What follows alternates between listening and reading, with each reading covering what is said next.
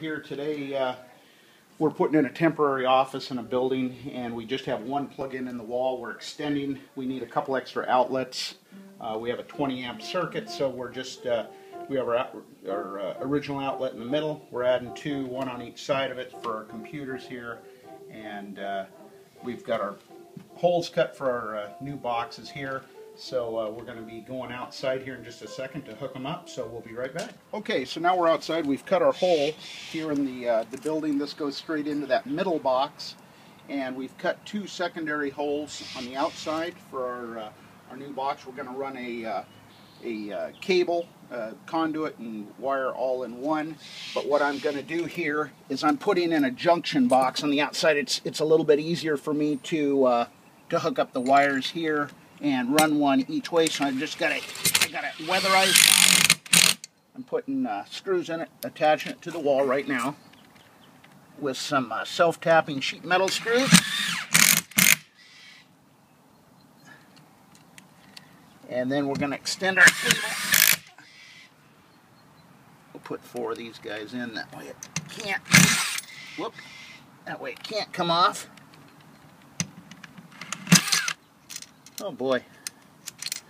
Well, you know, that's what happens when you go on live TV. Oh, for the love of Pete. Well, we'll be right back. We're going to hook our cable up here. We're using number 12-2 metal-clad cable because we've got a 20 amp breaker.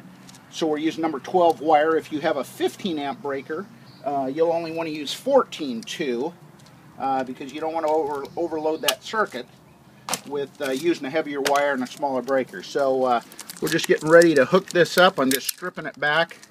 You have your black, white. Your black is your hot, your white is your neutral, and green is your ground. So then I'm going to stick this up through our clamp because I'm going to use this junction box to do our final wiring. So I'm just kind of pushing this up through the box right now, and then I'm going to tighten our clamp.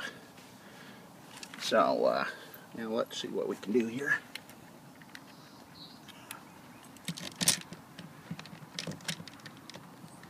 Screws on this clamp are pretty long. I've got my two different lines coming out of my junction box here, so I'm going to secure the cable right now. So I've got these little cable clamps. I'm going to put some screws in them. It just helps keep the wire nice and tight to the building. I'm going to put this guy right here if I can get it. One there. And then we're going to run this cable along the bottom edge of our siding here. So I'll just kind of pull it up. And it can be painted, so that's not a problem. So if you don't like the looks of it, we happen to be on the back side of a building here, so it's going to work out pretty good. So we'll just do that all the way along here, and then we're going to come up and go through this hole, and we're going to seal around that too, so everything gets good and sealed.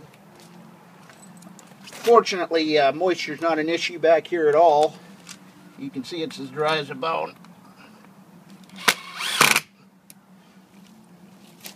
I put them about every 18 inches, 24 inches.